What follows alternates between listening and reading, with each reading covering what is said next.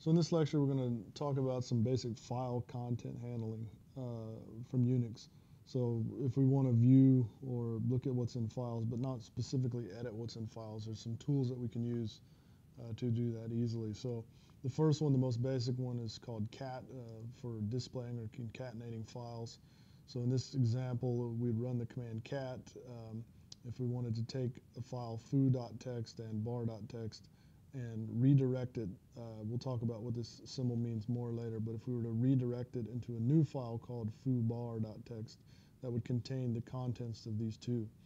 This is good for small files, and we can also use it to display some files to the screen. So let's go and take a look at example in Cloud9 here. So I've got a couple of, or at least I've got one file called lorem.txt in my directory here. And so if we run cat on it with the file itself as the only argument, you can see that it prints out the contents of that file, which is just some Latin. Okay. Then what we can do is we can redirect the output of this file to, say, a new file. So lorem.txt we could redirect to lorem2, for example, txt. And then if we look at what's in lorem2.txt, it's identical. So we just took the contents of lorem and copied it into lorem2.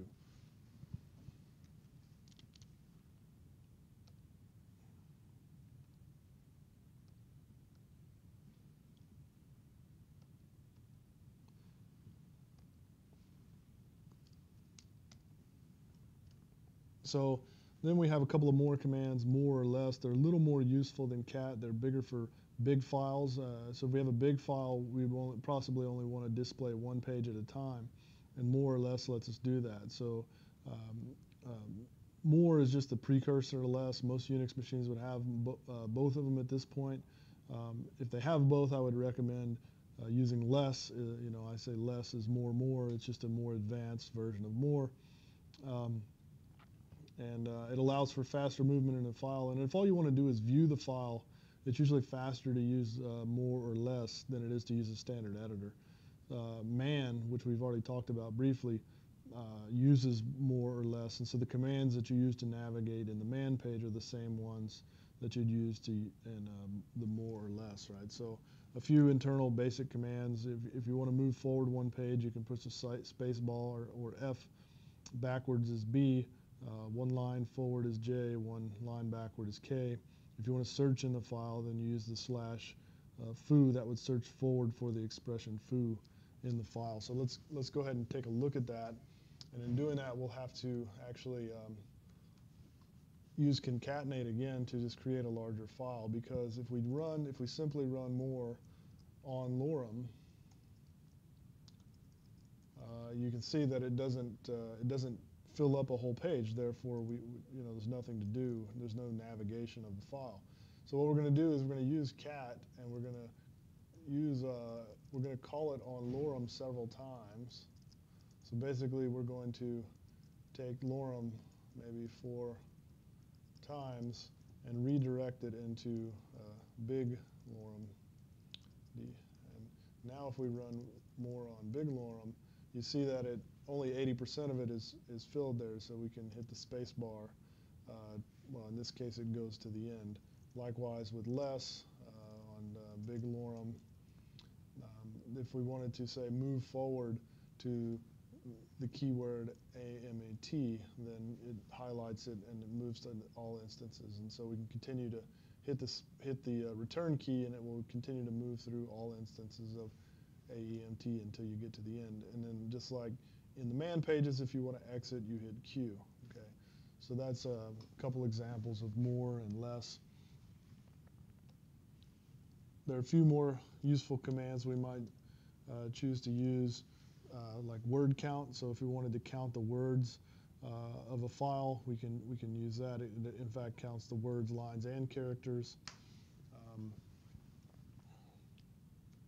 So if we wanted to count the words of lorem, then we see that those are the paragraphs, I think, lines and words in that file.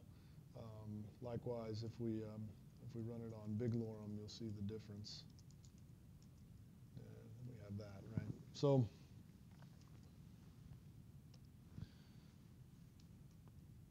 head, this is useful if you just want to look at the first few lines of the file to possibly see the header or see what's in see what contains in a file really quickly. I think the default is to print like the first 10 lines of a file. And likewise, there's tail, so the default is to print something like the last 10 lines of the file. And this can be useful for checking in on simulation results. So a quick example that demonstrates that is, you know, I have a Python file here that is just a loop, and it prints to screen, right? So it just loops over the integers to 1,000,000 and prints them to the screen. So it's a very simple simulation. But if you run it, then you continuously print it to the screen like so. So I'm going to cancel it.